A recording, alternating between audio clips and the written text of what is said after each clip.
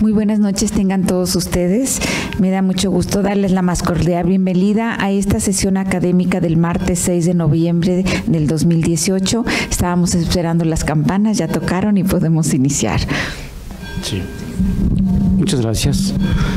Bueno, pues la Benemérita Sociedad de Geografía y Estadística del Estado de Jalisco, Asociación Civil, les da la bienvenida a su sesión académica de hoy, martes 6 de noviembre de 2018.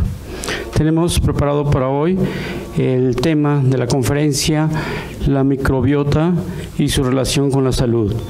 Y desde luego esta conferencia es a cargo de nuestro consocio, doctor Héctor Manuel Briseño Ramírez. Esta sesión se lleva a cabo bajo la siguiente orden del día. Apertura de la sesión a cargo de la doctora Adriana Ruiz Rasura, que es vicepresidenta o vicepresidente de esta benemérita institución. Y tengo también el agrado de presentar en el presidium a la doctora Adriana Ruiz Rasura, como habíamos dicho, vicepresidenta de esta benemérita institución, al doctor Héctor Manuel Briseño Ramírez, socio y conferencista el día de hoy, su servidor, el de la voz, doctor José Sosimo Orozco, secretario general. Bueno, algunas palabras relacionadas con la trayectoria reconocida de nuestro consocio y conferencista es doctor Héctor Manuel Briseño Ramírez.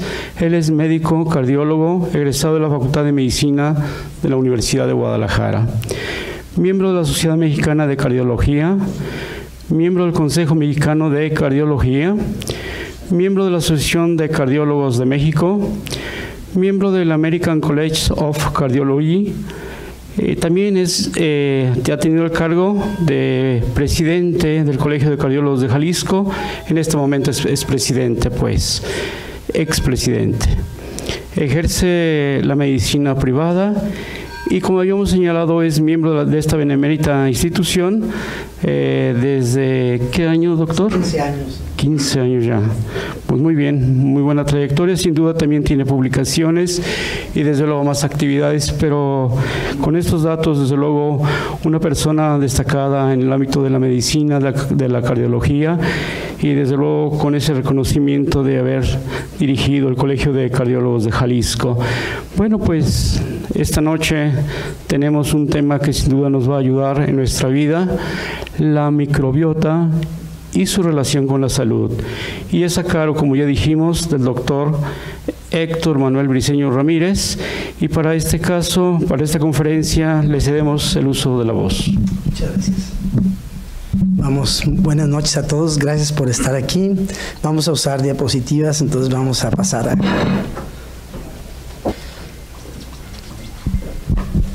Lo que conocemos como flora intestinal, en términos un poquito más científicos, se llama la microbiota. Pues son microorganismos que viven en nuestro cuerpo o que nosotros vivimos con ellos.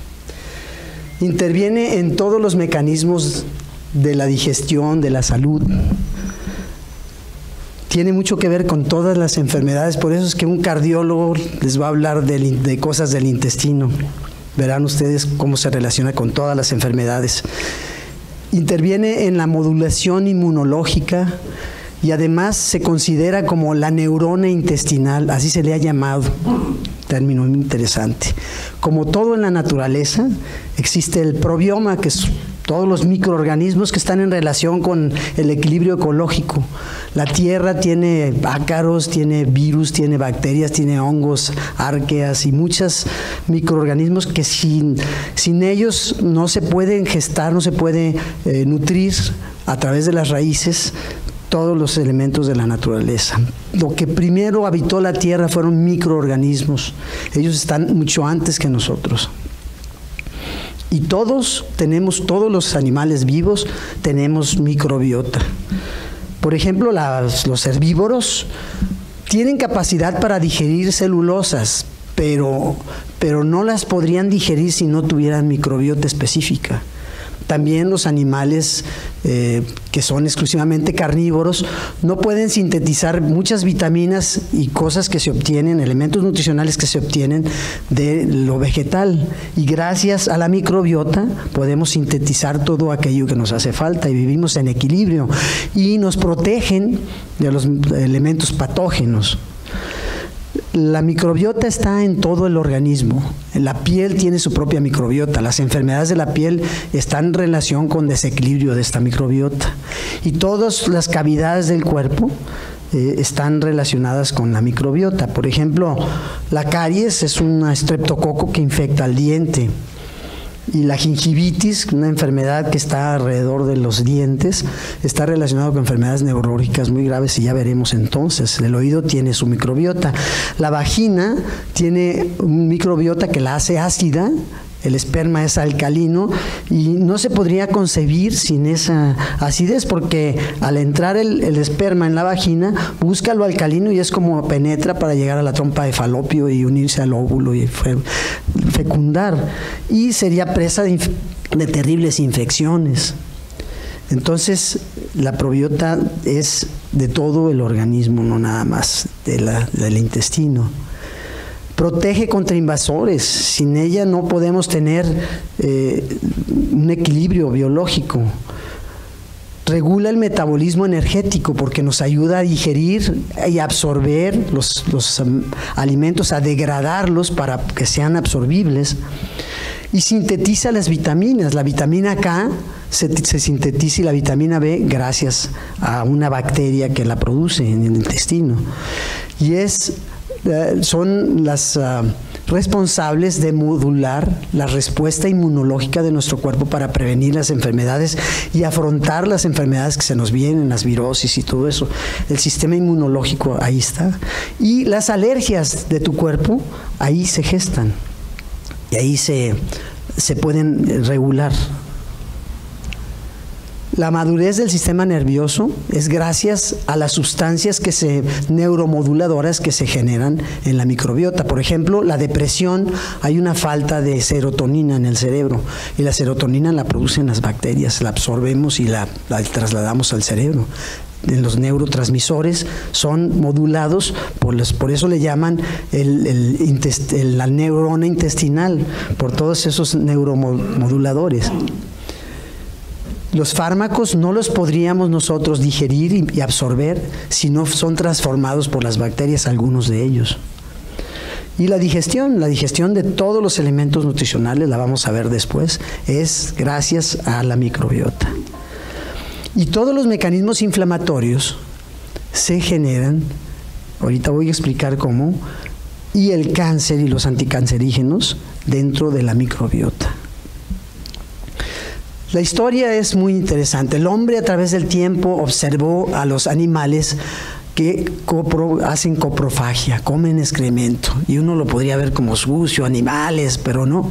Los animales son más sabios que nosotros en muchos aspectos.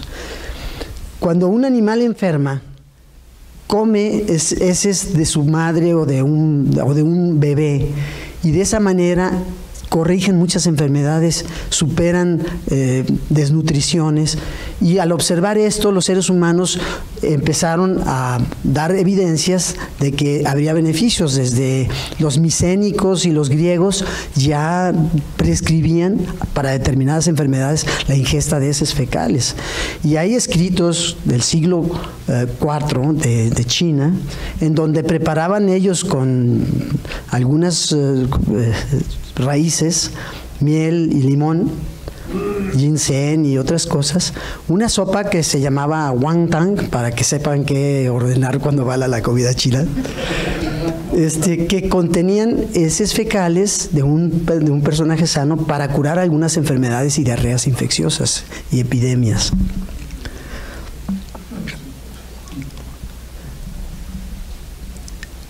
Hay muchas descripciones históricas de cómo se empezaron a descubrir las bacterias, pero fue este pediatra que se dedicó mucho a la bacteriología, aisló una bacteria intestinal en forma de cola, en forma coliforme, a la cual se le puso su nombre. Theodore Escherichia se le puso Escherichia, es muy conocida la Escherichia coli. La diarrea de los turistas es por una Escherichia enteropatógena, que para nosotros podemos tener una Escherichia aquí en México que la digerimos muy bien, pero si viajamos a otro lugar del mundo nos da diarrea con la Escherichia de aquel lugar que es diferente a la nuestra, y eso le llaman la venganza de Moctezuma, ¿no? Porque puede darlos diarrea. Podríamos decir que hasta cierto punto el padre de la microbiota y de la probiota es este señor, Elie Metchnikov. Es un ruso que se fue a vivir a París, que estuvo en el Instituto Pasteur, que llegó a tener el premio Nobel por sus descubrimientos.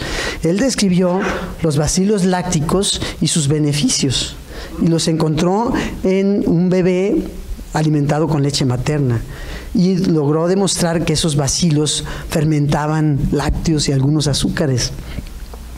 Y demostró la virulencia de algunas bacterias, como el Clostridium, y su relación con las personas que comen mucha carne. Y la producción de esas personas de fenoles, indoles y amoníaco que se asocian al envejecimiento prematuro. También este hombre vivió en otros países porque tuvo que emigrar porque estaba perseguido políticamente por los rusos. Y vivió en Bulgaria. Y entonces él, al ver que en Bulgaria había personas que vivían muchos años, más de 100 años, para aquel entonces era excepcional, trató de encontrar la razón por la cual vivían tanto tiempo, y resulta que esas personas comen muchos búlgaros, muchas leches fermentadas. Y entonces él asoció a esa relación. Entonces, esto estamos hablando del siglo antepasado. Entonces, él es uno de los investigadores. Hay muchos pasos en la historia de los probióticos. Por ejemplo, el primero en aislar un probiótico, que es el de los que se han podido aislar, porque es muy difícil, ahorita verán por qué aislarlo, fue Henry Thissier en 1899. La obtuvo de un lactante también alimentado con leche materna. Pero un probiótico que actualmente se considera uno de los mejores, de los que más se pueden usar, que el Bifidobacterium longum infantis, fue reproducido hasta el 2013, hace apenas 5 años. ¿Por qué es todo esto? Porque estas bacterias no se pueden replicar. Si tú agarras excremento y lo pones en una caja de gelatina de Petri, inmediatamente crecen bacterias que, si las pintamos con un colorante que se llama gram, se pintan de azul las gram positivas y de rojo las gram negativas. Pero las bacterias de la microbiota son muy complejas, no se reproducen en cultivos, porque estos cultivos llevan aire y estas son anaeróbicas, tendrían que ser en dióxido de carbono, son muy complejas de reproducir. Se tienen que identificar mediante el conocimiento del RNA. Y esto es muy costoso también con inmunofluorescencia o con la fragmentación del DNA o con reacciones de tipo de proteína de reacción en cadena. Son muy costosos. Entonces, hay millones de bacterias y no conocemos realmente todas. ¿Cómo empieza uno a colonizarse? Porque dentro de tu madre aparentemente estamos estériles, pero parece ser que también algunas bacterias logran pasar de la saliva de la madre, de la boca de la madre, por la sangre, y llegan al producto. Cuando nace ya trae algunos streptococos, ya trae algunas bacterias que llegan. Pero se empieza uno a poblar de microbiota a través del canal del parto. Cuando pasa la cabeza por el canal del parto, exprime al recto y sale heces fecales que se rozan con tu cara. Esto lo llegaron a describir como una aberración de la naturaleza, que tengas que nacer por ahí, pero tiene su razón de ser. Aquí es donde te empiezas a llenar de microbiota para poder sobrevivir. El niño se unta de microbiota en su cara, la ingiere y empieza a producir su propia probiota. Y con los lácteos, poco a poco, cuando naces por cesárea es otro rollo.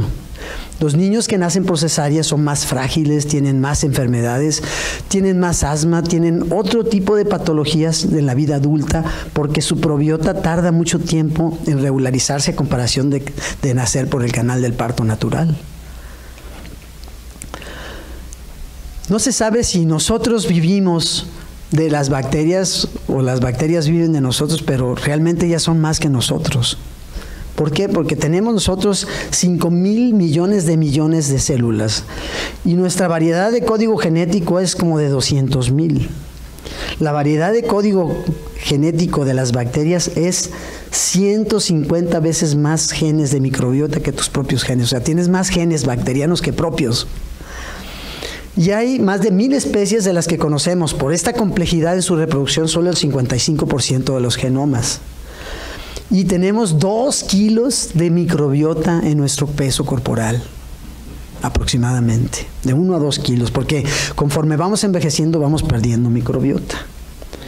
Y cada persona, de acuerdo al sitio del globo en el que ocupa y a lo que come y a lo que vive y a los agentes inmunológicos y antigénicos a los que se enfrenta, va teniendo su propia microbiota, va generando su propia microbiota. Y esto es muy interesante. Vean ustedes, la microbiota que tienes en tu etapa infantil, pues está cubierta de todos los lactobacilos, bifidobacterios, clostridium y toda esta variedad.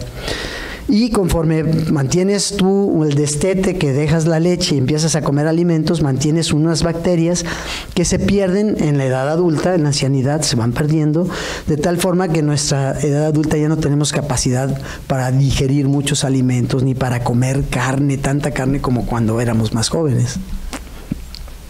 Vamos a hablar de términos que son medios especiales en esta entidad. Por ejemplo, los probióticos. Hablamos ya de la microbiota, pues es la flora intestinal. Probióticos. Los probióticos son microorganismos vivos que nosotros ingerimos en calidad y cantidad que no son patógenos y que nos ayudan a que nuestra microbiota se estabilice. Los más conocidos tenemos los lactobacilos, los bifidobacterios, los búlgaros de las leches, Propionibacterium, Streptococcus thermophilus, que es el estreptococo bueno, porque tenemos estreptococos malos también. La fiebre reumática se produce por un estreptococo beta hemolítico, que es patológico y produce neumonías, etcétera. Y los lactobacilos, aquí faltan los saccharomyces y muchas otras arqueas que nos sirven. Las arqueas son bacterias sin núcleo, que no son las que ayudan a producir gases. Muy interesante. Entonces ya vimos que es un probiótico. Ahora, ¿qué es un prebiótico? Prebiótico es un sustrato. Es un sustrato, aquí están los sustratos, son alimentos que, utilizados por tu propia probiota, favorecen la función, diversidad y número de microbiota. Entonces la diferencia entre probiota y prebiota está aquí. Y es básico para irnos entendiendo. Cuando está en equilibrio nuestra microbiota, establecemos una simbiosis, un equilibrio, y estamos sanos, y estamos... Porque si un microbio se mete a tu sangre, te produce una septicemia y te mueres. O sea, tiene que haber ahí una simbiosis para que las malas no predominen sobre las buenas. Y cuando hay un desorden, cuando hay un desequilibrio, se llama disbiosis al término. Generalmente tenemos las bacterias buenas, se les llama bacteroides, y a las malas se les llama firmicutes. Patobionte es todo patógeno que produce disbiosis. O sea, los firmicutes son patobiontes, generalmente. Holosimbionte es la suma de todos los colectivos. Aquí tienen ustedes las que cuando son malos están aumentadas, son todas estas, apréndanselas, y las malas son estas. Pero aquí vean, ustedes tenemos las Methanobrevibacter, con estas sí sufijos genéticos, con estos códigos diferentes, producen diferente tipo de gases que huelen diferente y tienen funciones diferentes. El ser humano, o sea, ningún animal en la naturaleza puede vivir sin producción de gases, porque para digerir hay que fermentar, y en la fermentación se producen sulfuros, metanos, gases que son buenos, y hay gases malos también. No nada más hay bacterias, hay hongos, hay virus. Los virus hay de 10 elevado a la 9 potencia, un mundo de variedades. Se han identificado solamente el 40% porque todavía son más complejos de identificar que las bacterias desde el punto de vista genoma. Y los hongos, que son los que ocupan la menor, están constituidos por la Candida albicans. ¿Se acuerdan del algodoncillo que se les produce a los niños, de los hongos que se producen en la piel? Cuando hay un antibiótico mucho tiempo, se llena de algodoncillo, se enferma el niño, le salen natas blancas en la boca, les da diarreas, puede afectar el esófago, el intestino, el colon. Es porque la Candida albicans se prolifera y te enferma. Y es muy dañina y difícil de erradicar a veces. La cerveza, el vino, el tequila, todo se fermenta gracias al Saccharomyces cerevisiae, es una levadura. Nosotros tenemos mucha levadura que es la que fermenta los alimentos en el intestino.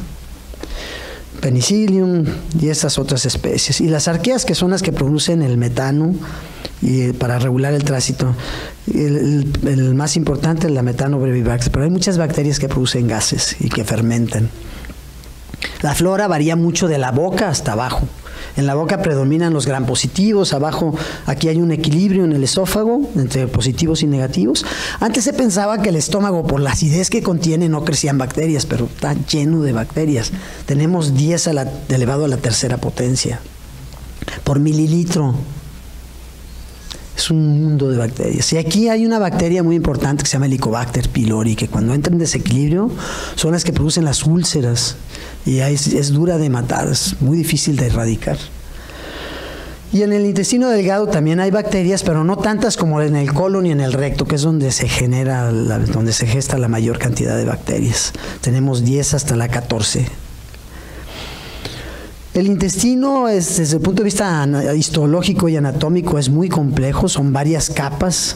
Tenemos las del peritoneo, la capa muscular, que son varias capas musculares que son las encargadas del peristaltismo, el movimiento del intestino, que empuja el alimento.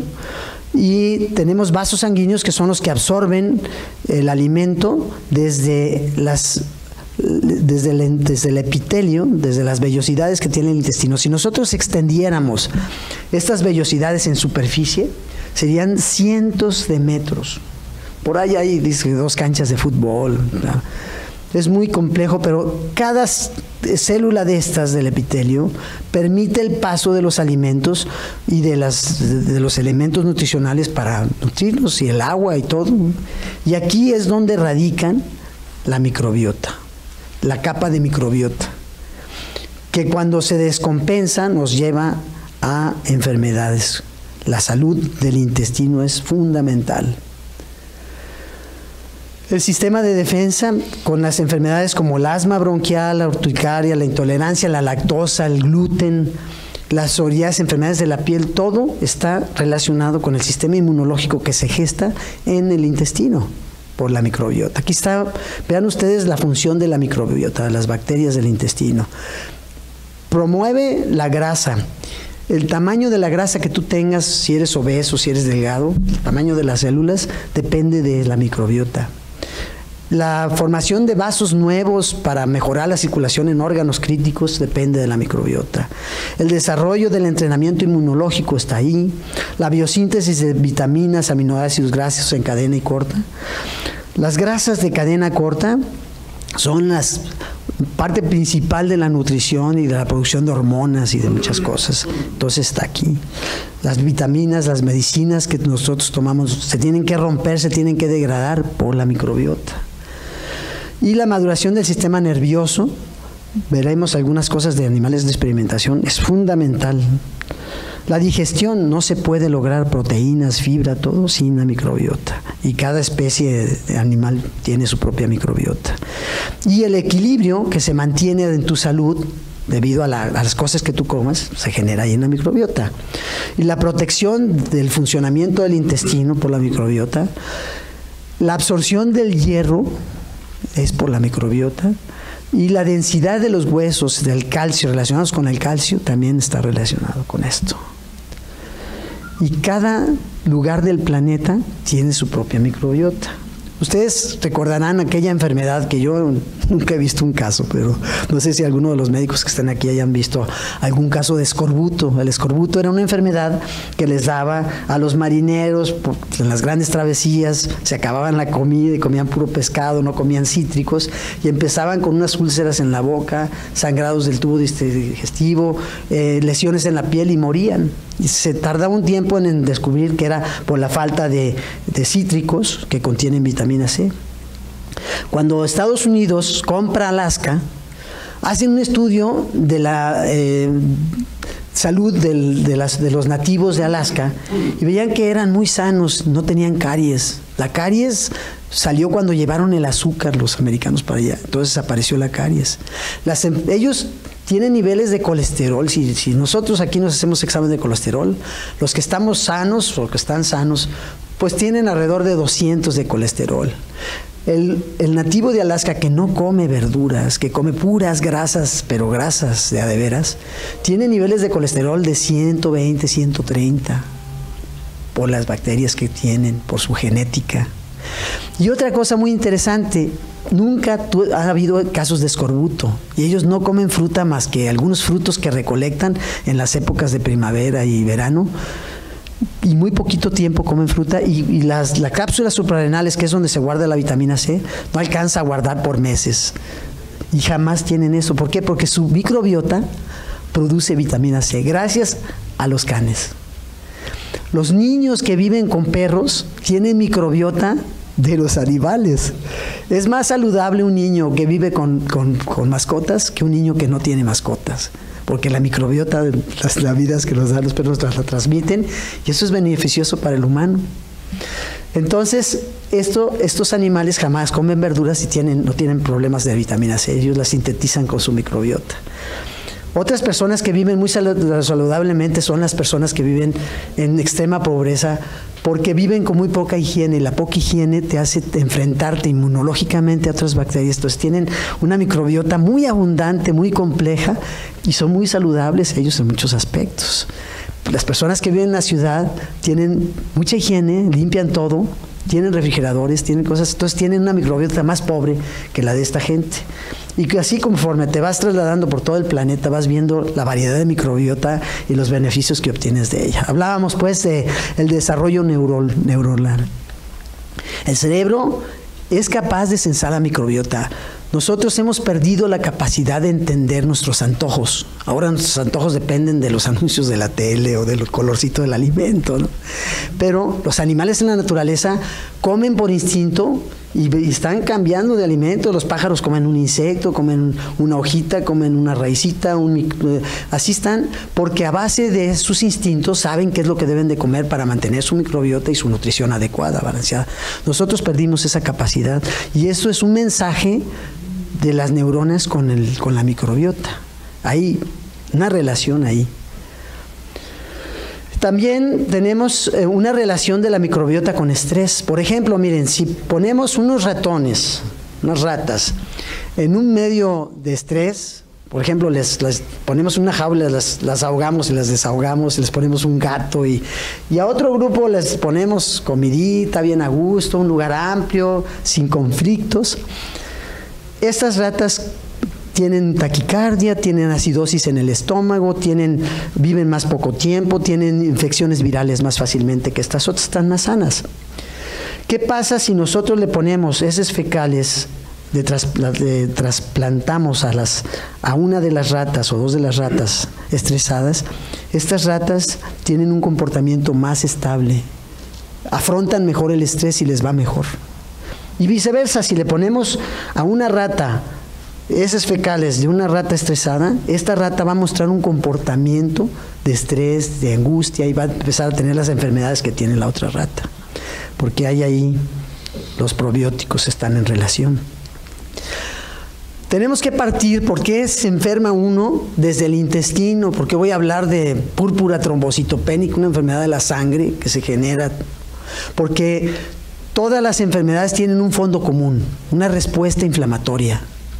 Y esa respuesta inflamatoria son sustancias que circulan por la sangre, que se llaman citocinas quimiotácticas, la interleuquina, el factor necrosis tumor alfa, y hay un montón de sustancias que circulan por la sangre, llegan al cerebro y afectan al hígado y producen reacciones inflamatorias que van haciendo cadenas y activan al sistema inmunológico y afectan a la función de los vasos sanguíneos. Entonces, toda respuesta inflamatoria, el intestino es presa frecuente de procesos inflamatorios por disbiota, cosas que comemos mal, que comemos en exceso, que comemos insanamente. Y ahí se generan procesos inflamatorios. Entonces, ¿por qué las enfermedades de la disbiota se presentan en el cuerpo? Por las sustancias que circulan. Y así vemos nosotros que, por ejemplo, la enfermedad de Parkinson está relacionado con una bacteria y con neurotransmisores afectados como son la serotonina, la GABA, fosfatidilcolina, que es un mensajero que está relacionado con la agregación de proteínas en el núcleo locus níger del cerebro que tiene la enfermedad de Parkinson y el temblorcito. Y el Alzheimer está ya íntimamente relacionado a una infección por estreptococo de la boca y cambios en la salud de la microbiota por la mala nutrición. Entonces el Alzheimer tiene un fondo etiológico relacionado con la disbiota. La psicosis, la esquizofrenia, la neurosis, la depresión, el estrés y la sensación de saciedad cuando comes se debe a eso. Y la obesidad está íntimamente relacionado con esto. Los trasplantes de microbiota de sanos a enfermos los hace mejorar. Si tú le mejoras la alimentación a una persona enferma de los nervios y le das de comer alimentos que le mejoran la probiota, mejoran muchísimo. Eso está demostrado. O le das probióticos. Y así muchas enfermedades como la fibromialgia, el síndrome de fatiga crónica, que son enfermedades que no les encontrábamos la cuadratura, tienen relación con esto. Dolores musculares, dolores pélvicos, dolores de espalda, la migraña, la disfunción temporomaxilar y el vértigo están íntimamente relacionados con la disbiota por la falta de alimentación adecuada. El vértigo postural benigno y el hígado graso, que es un problema muy común que tiene la humanidad. La diabetes, la pancreatitis, por desequilibrio de firmicutes y bacteroidetes, todos interleuquinas que te afectan al cerebro, y a enfermedades como la esclerosis múltiple y la esclerosis lateral amiotrófica, que son enfermedades muy complejas. Hay pocos en México, es más de europeos, pero está relacionada con esto, son horribles. La osteoartritis y la artritis reumatoide tienen relación también, y todas las alergias y enfermedades inflamatorias están íntimamente con esto. Este es el epitelio, el endotelio del intestino, que funcionando adecuadamente llega a absorber sustancias como ácidos grasos de cadena corta, productos de bacterias que actúan con las células T y forman los linfocitos T y mantienen un equilibrio en el sistema inmunológico de esta manera. Pero una disbiosis, un desorden en la microbiota, ¿por qué se altera la microbiota? Y llega alergia y autoinmunidad por factores ambientales, estilo de vida sedentaria, cambio de región y de alimentación. Cuando te vas de un lugar a otro, te entras en disbiosis o en eubiosis. ¿Qué pasa cuando vas a Estados Unidos? Se te quitan malestares que tenías.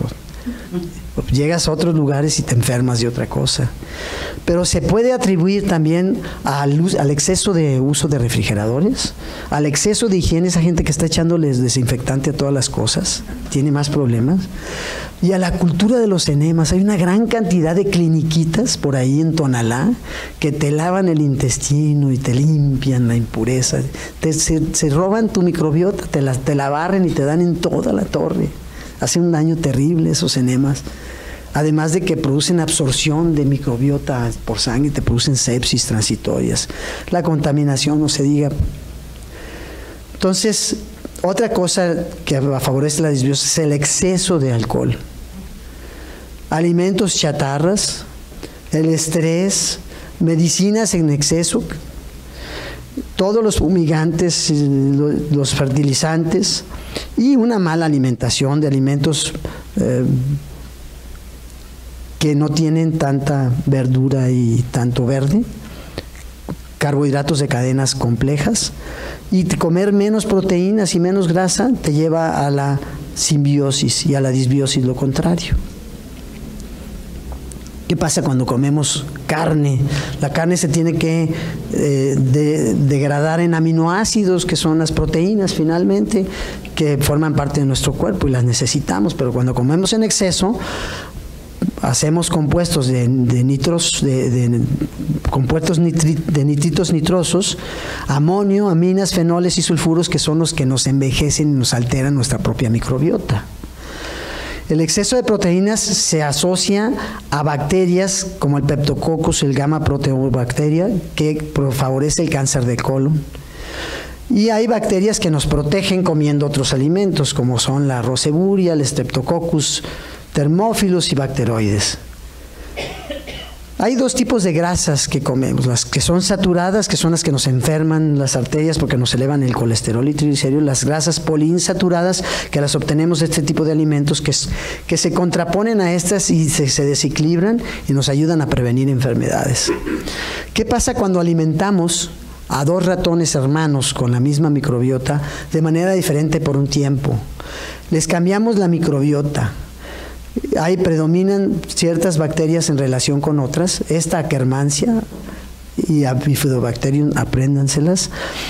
Pero si le hacemos una biopsia del tejido graso de este ratón, vamos a ver que sus células grasas son más grandes y tiene más factores inflamatorios y más anticuerpos contra su propio cuerpo que lo empiezan a enfermar, a comparación del que tiene una grasa sana y no tiene procesos inflamatorios, con una buena alimentación. Eso es trasladable a la salud de las personas. Y así aquí lo vemos, ¿verdad?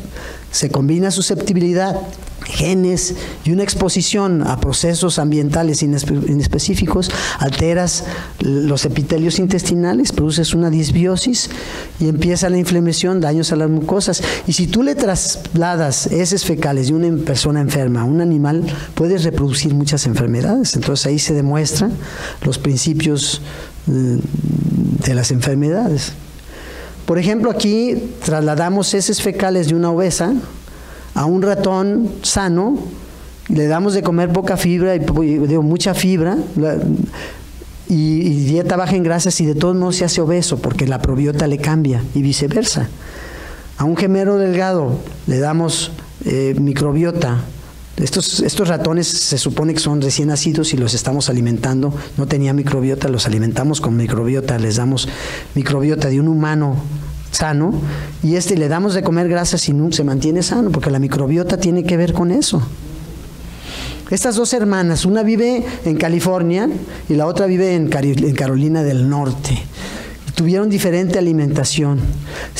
Y le hacemos un estudio de las bacterias, y ella tiene más firmicutes y ella tiene más bacteroidetes. Si le trasladamos flora a ella se hace obesa. Entonces la microbiota tiene que ver con la obesidad. Participa en la saciedad, la síntesis de elementos nutricionales que te llevan a la obesidad, metabolismo de carbohidratos, adiposidad. Y ahí están identificadas bacterias que se llaman firmicutes, que es el Ruminococcus. Está relacionado con la cardiopatía y con la diabetes mellitus y la obesidad. Y hay una que la contrapone y que la equilibra, que se llama Akkermansia mucifila. Si nosotros le hacemos crecer a la Akkermansia a una persona con esto, lo logramos mejorar. Y en eso se está trabajando. Aquí tienen ustedes lo que le pasa al intestino de una persona obesa. La cantidad de bacterias se hace muy gruesa, se desordenan los epitelios del intestino y empiezas a absorber y a producir sustancias metabólicas que aumentan la obesidad, hacen toxinas, producen esteatosis hepática, inflamación del hígado, resistencia a la insulina, diabetes, etcétera. Y sucede lo contrario con las personas con Akkermansia, con flora intestinal sana. Sus células de grasa son más sanas, más equilibradas y acumula menos grasa en determinados órganos. La resistencia a la insulina activa la colina intestinal de la microbiota y se absorbe como trimetilamina, que al oxidarse en la sangre produce trimetalamina oxidada, activa los macrófagos y produce la ateroesclerosis. La ateroesclerosis, que es la que finalmente tapa las arterias, produce procesos inflamatorios en las arterias que depositan macrófagos en la pared, y los macrófagos absorben grasa y va obstruyendo las arterias hasta que se producen los infartos, las embolias, los aneurismas de la aorta y todas esas enfermedades.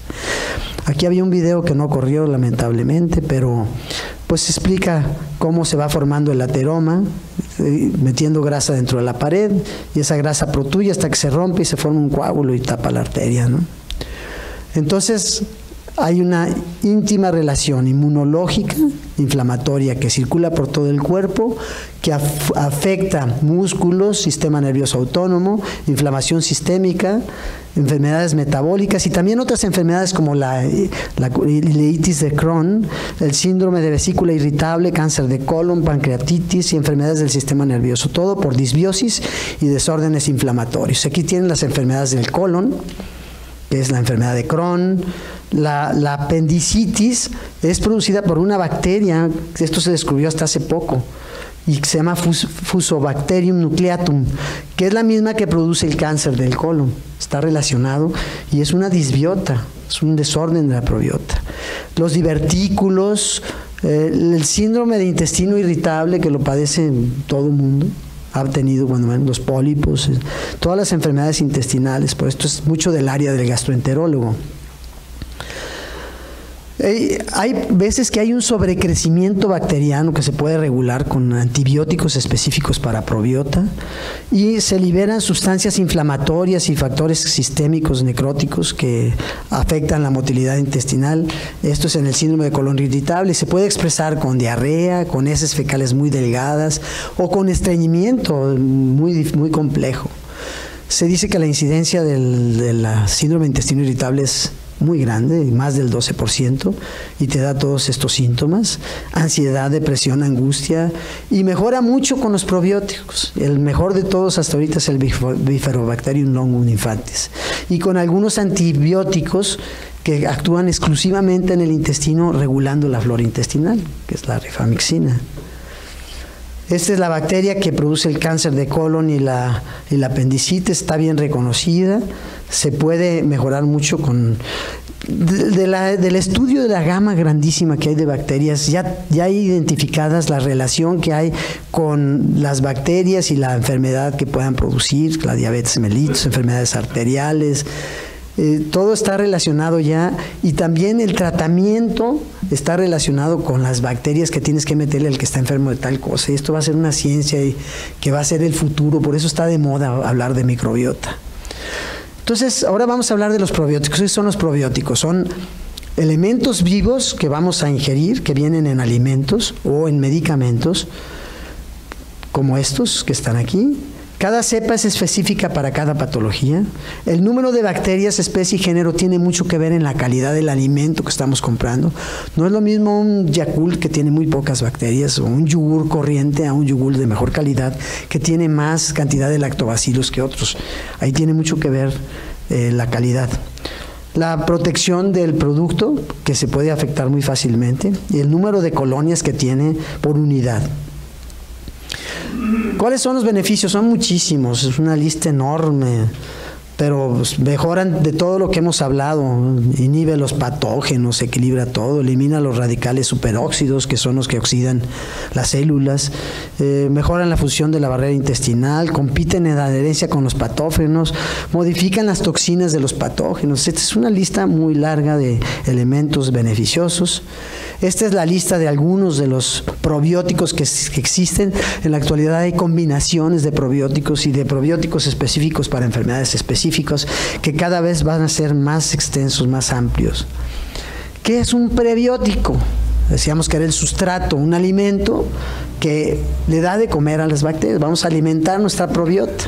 ¿Con qué alimentos que están aquí representados? Son celulosas, hemicelulosas, que se transforman en inulinas y almidones, que no se digieren, fermentan con la probiota, y son los que, produciendo gases, hidrógeno, dióxido de carbono y metano, etanol, y ácidos grasos de cadena corta, como el butirato. El butirato tiene efectos antiinflamatorios y anticancerógenos. Y el propionato es antiinflamatorio y es el que da la saciedad. O sea, si tú comes estos productos, yo veo mucha gente que come carne, hace a un lado la ensalada y termina comiéndose la carne. Yo veo así en los congresos, cuando estamos comiendo, algunas personas quitan la verdura, que es más importante. No debemos de comer una proteína si no va acompañada de esto, porque entonces entramos en disbiota.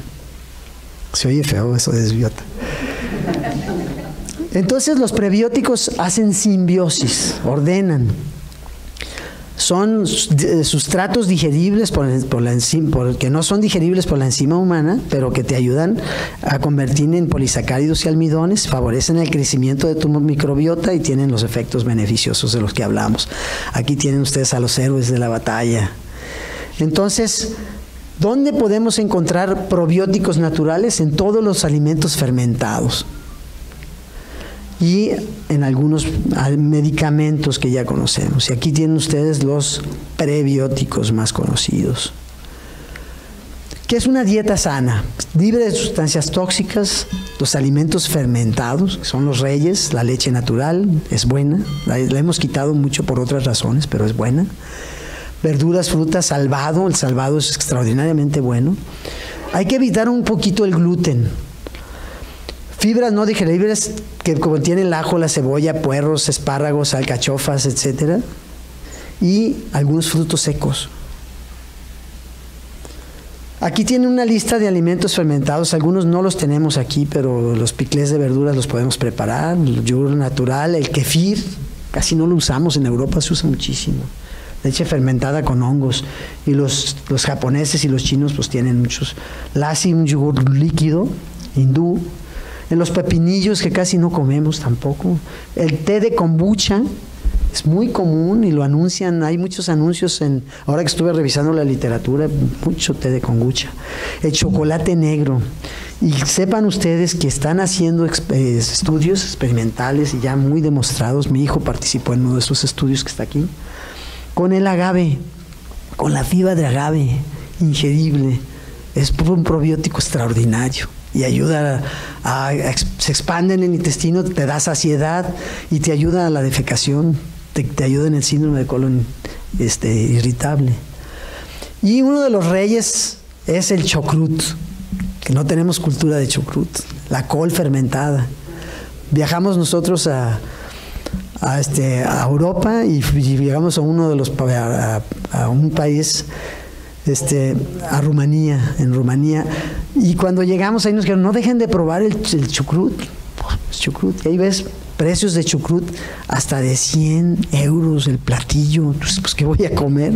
¿Qué consiste esto? Pues son coles que tenemos 10 años fermentándolas con vinos especiales en una barrica, y pruébenla, y la pruebas y dices, ¿qué es esto? Es riquísimo. No tenemos cultura de chucrut, tenemos que crecer en cultura de chucrut.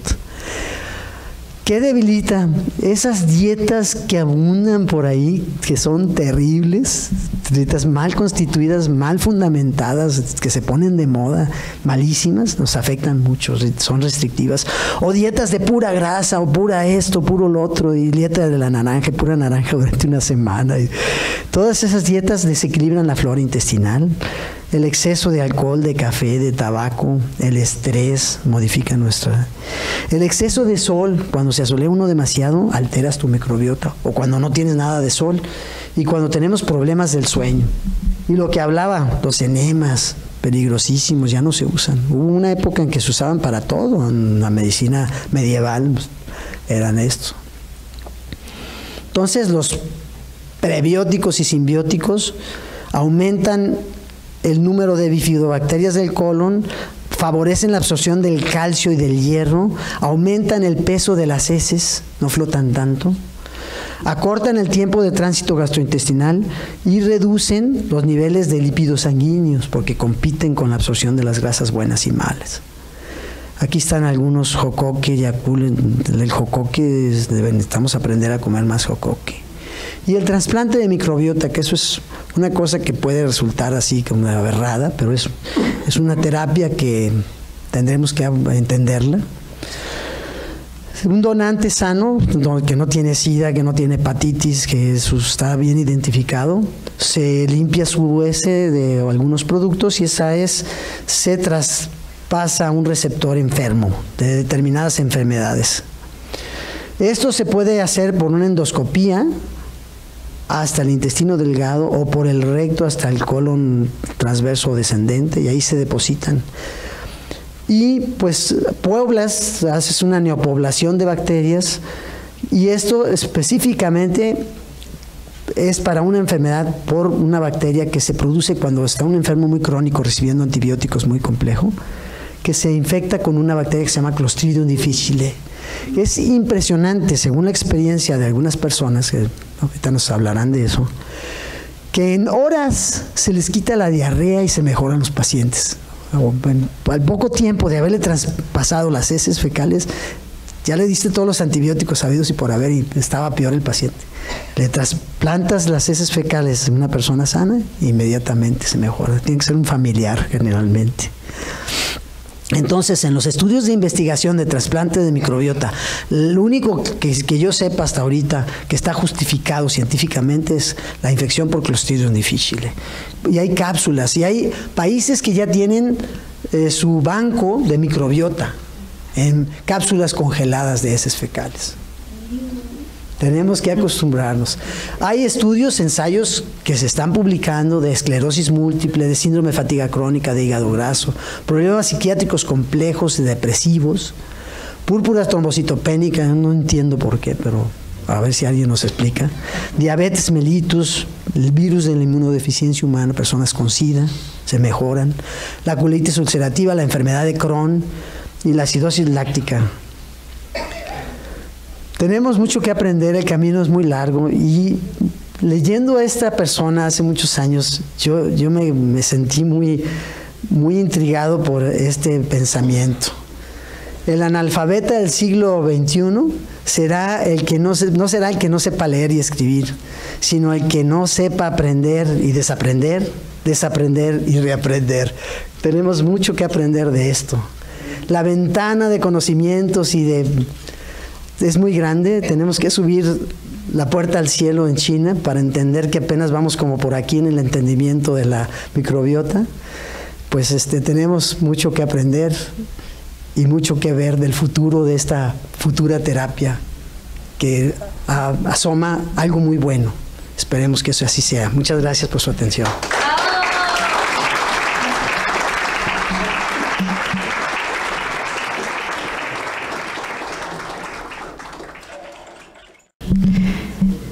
Pues yo quiero felicitar al doctor Héctor Manuel Briseño Ramírez porque nos ha permitido conocer un tema poco reconocido, pienso yo, a lo mejor entre los que no somos médicos, y me deja una reflexión que quisiera preguntarle algo, perdonando que no les pase el micrófono primero, pero es que traigo esta duda.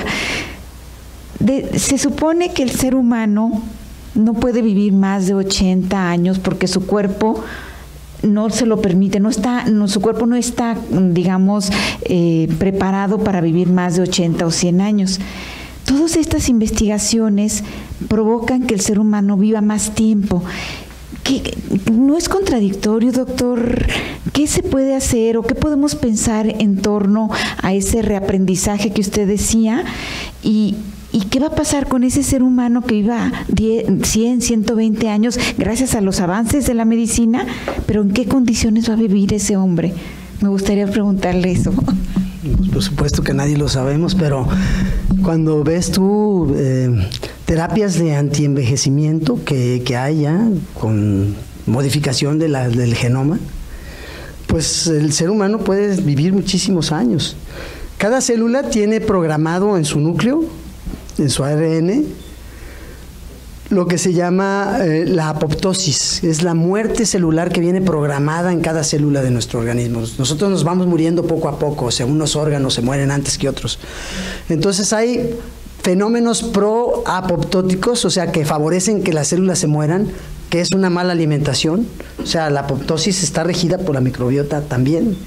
Entonces aquí, modificando tu alimentación, modificas tu apoptosis y puedes vivir más y mejor, como lo demostró el padre de la microbiota, ¿no? Pero sí, hay muchas cosas que yo no puedo contestar, que tengo muchas dudas también. Por eso me gustó el tema, ¿no? Yo me estoy metiendo en un tema que no me corresponde en cuanto a mi especialidad, pero sí tiene que ver. Sí, interesante. ¿Quiere usted pasar para preguntas? Sí, vamos a pedirles por favor que pues externen sus preguntas, comentarios, aportaciones.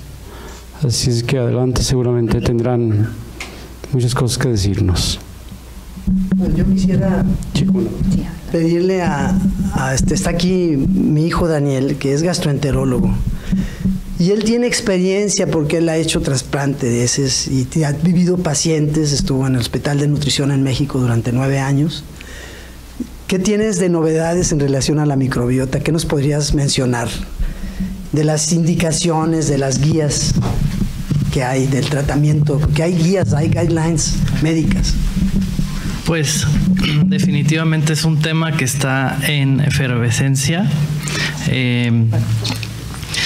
Digamos que las aplicaciones que tiene la microbiota intestinal ahorita están un poco...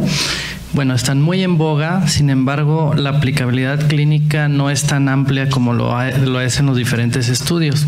Uno como médico, cuando investiga sobre la microbiota intestinal, una de las principales dificultades es ver qué tipo de estudios hacerles caso o no, porque la información es muy extensa.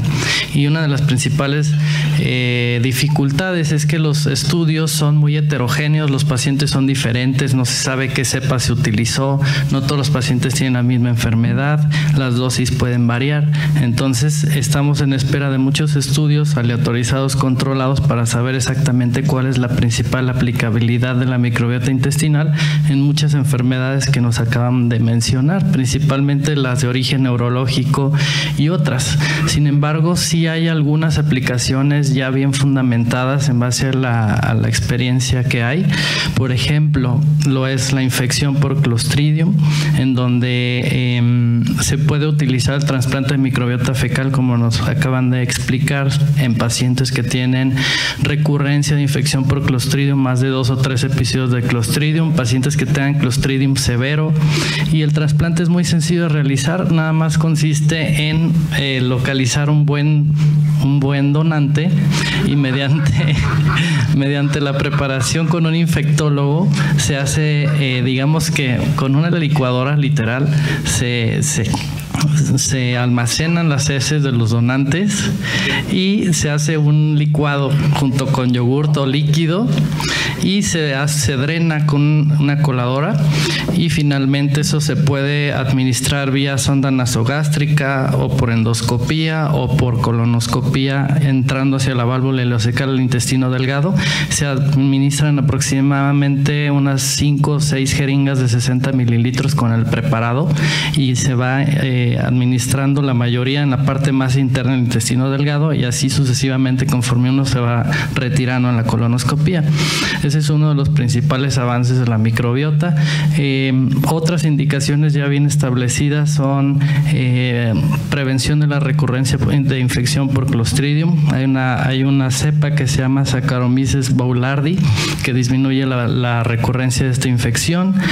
Y bueno, hay un sinfín de indicaciones en gastroenterología, por ejemplo, para cortar el periodo de diarreas en niños y en adultos. Disminuye aproximadamente un día la duración de la diarrea aguda si utilizas probióticos. Básicamente eso y muchas otras cosas más. Muchas gracias. Adelante. Buenas noches.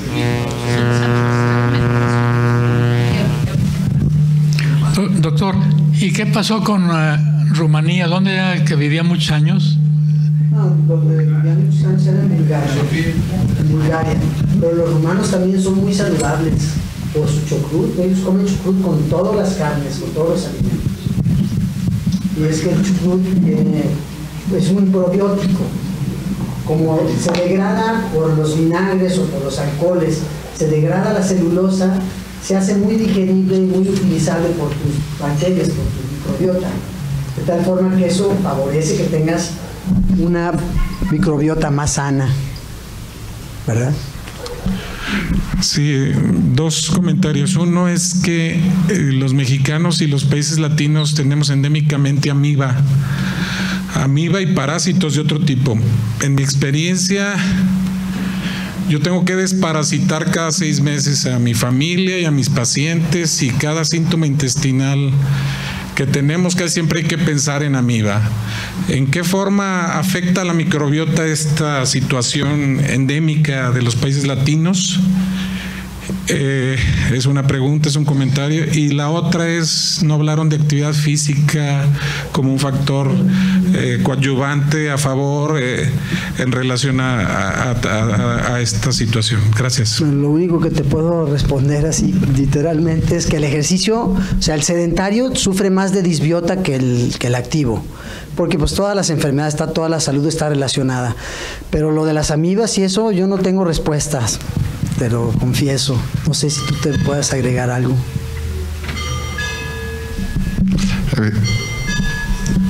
Doctor, ¿qué va a hacer? Sí, es muy frecuente en nuestro país que haya muchas infecciones por parásitos, principalmente amibas.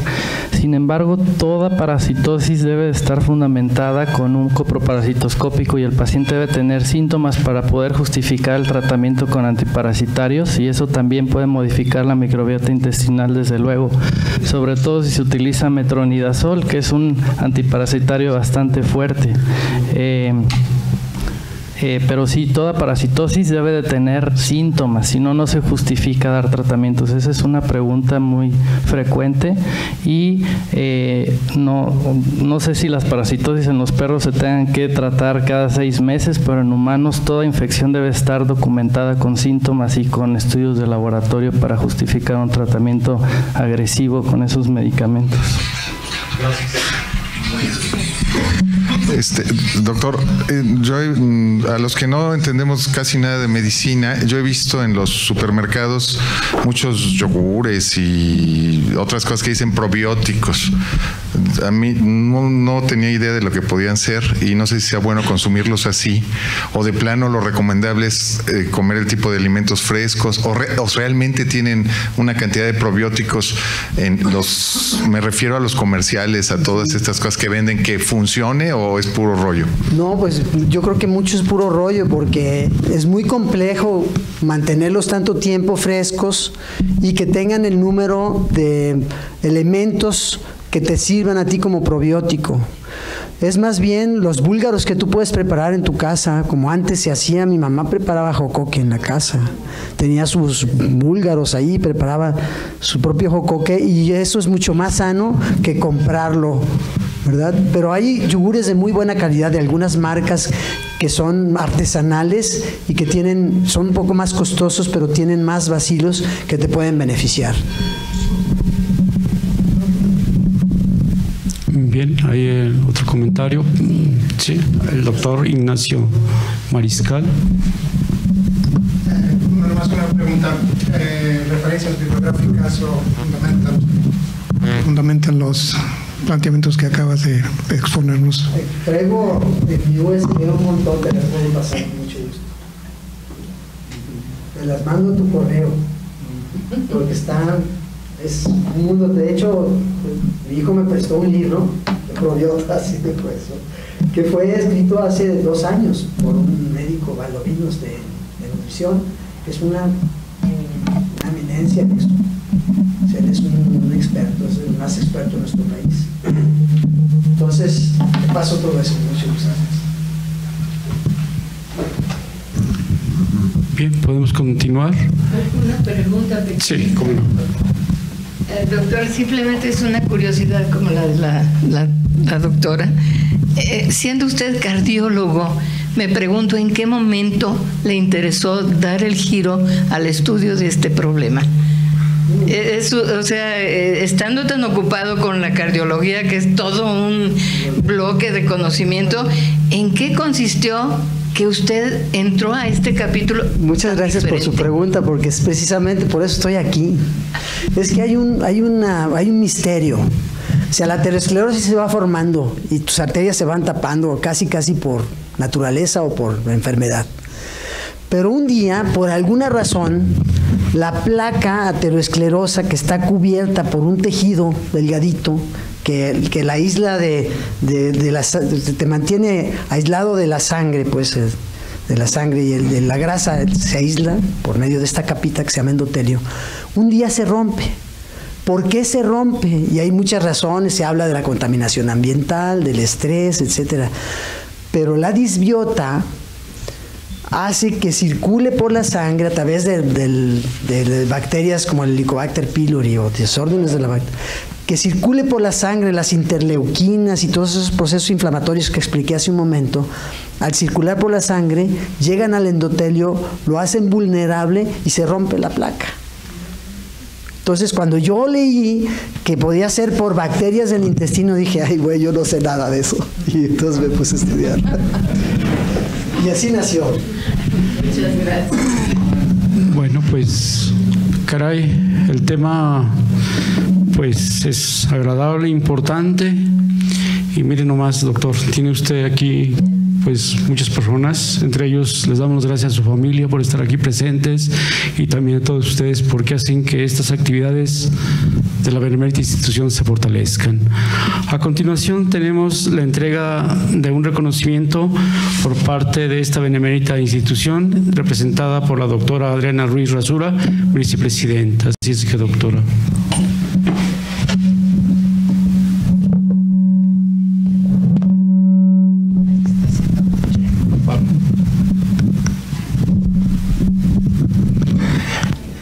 Doctor, pues interesantísima su plática. A continuación, la Benemérita Sociedad de Geografía y Estadística del Estado de Jalisco, AC, institución científica y cultural instalada el 27 de septiembre de 1864, otorga el presente reconocimiento al doctor Héctor Manuel Briseño Ramírez por su participación en las actividades organizadas por esta institución con la conferencia La microbiota y su relación con la salud, misma que se llevó a cabo en las instalaciones de nuestra casa sede, cumpliendo así con el compromiso de presentar un trabajo anual y con el objetivo fundamental de esta benemérita institución que desde su fundación ha sido el estudio y la divulgación de la ciencia y la cultura, dado en Guadalajara, Jalisco, el 6 de noviembre del 2018, en el 185 aniversario de nuestra institución, de esta institución Sociedad Mexicana de Geografía y Estadística. Muchísimas gracias, doctor. Hago entrega.